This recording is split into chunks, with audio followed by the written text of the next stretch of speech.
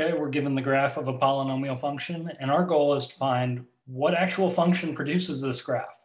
So as we get going on this, what we want to kind of pick out is first the zeros, or x-intercepts or roots on this, then their multiplicities, and kind of put that together as factors for our function. So as I look at this, it looks to me like we have x-intercepts or zeros at -3. Looks like we also cross at -1.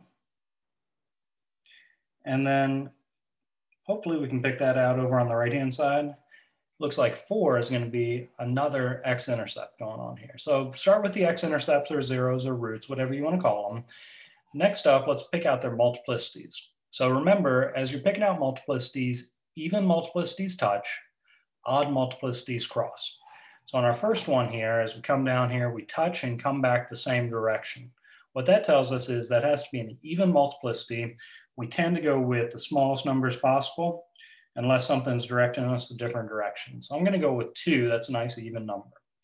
Now, each of these next ones, they do cross. But notice how they cross slightly differently, that this one's much more vertical. So it crosses, so I'm thinking odd multiplicity. But this one is much more like it's hugging close to the x-axis. It's crossing much more horizontally.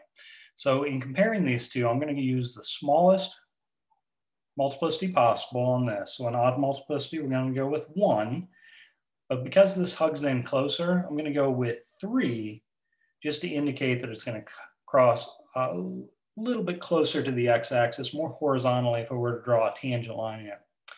All right, so after we have zeros and their multiplicities, let's put this together and create factors for our function.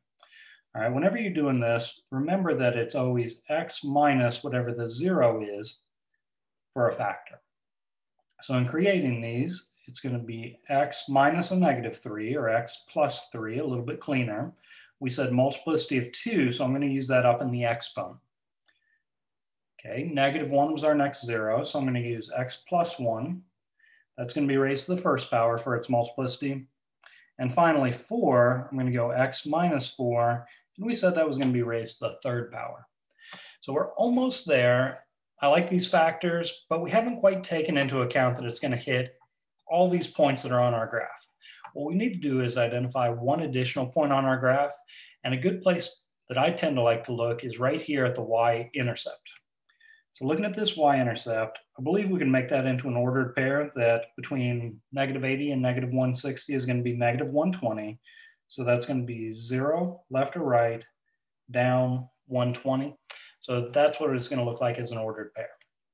So we have an x value, and we have an f of x value. Now to account for that, there could be some sort of scalar multiple out here, meaning that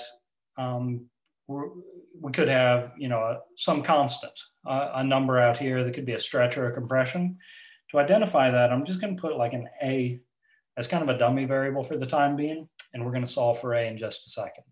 So let's plug in that ordered pair, the y-intercept that I picked out. So 0 for our x's, -120 is going to go on the left-hand side for f of x. So -120 equals a times 0 plus 3 quantity squared times 0 plus 1 to the first power, 0 minus 4 to the third power.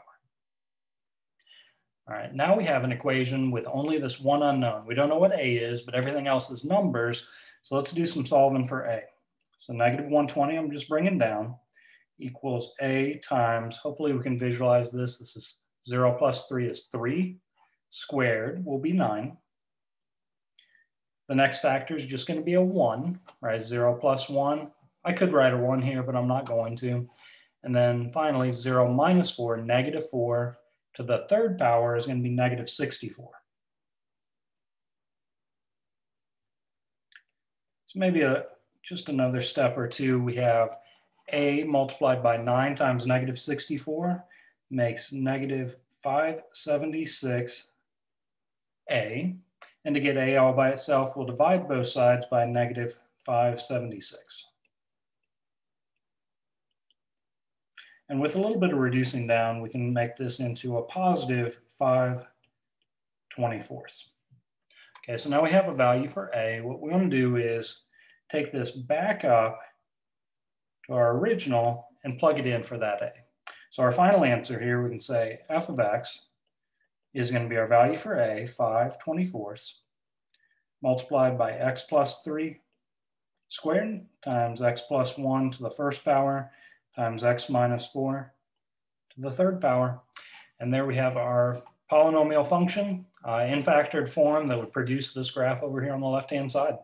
I hope this helps out. I know these can be a little bit challenging, but just take it one step at a time and make sure you pick out that additional point, plug it in, solve for A.